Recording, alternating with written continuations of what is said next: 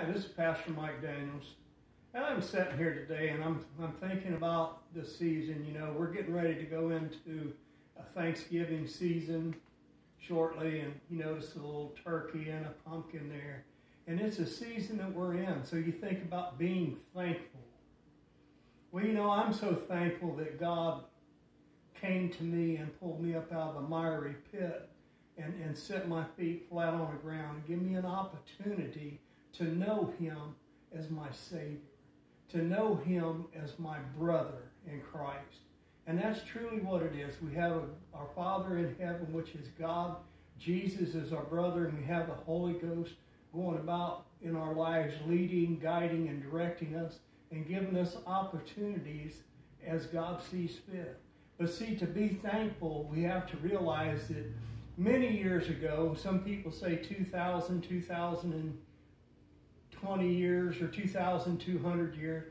But the thing is that Jesus Christ, when He came because God wanted Him to come. And in John 3:16, it says, "For God so loved the world that He gave His only begotten Son, that whosoever believeth in Him should not perish, but have everlasting life." I'm telling you, you can be more thankful than you are if you don't know Jesus Christ as your personal Savior by putting your trust and your faith in Him. He came to an old rugged cross and died that you might be saved, that you might be able to spend life eternally in heaven in a paradise. But it's not just going to be stay there and all roses, and because you have a job to do because we'll come back with Him one day.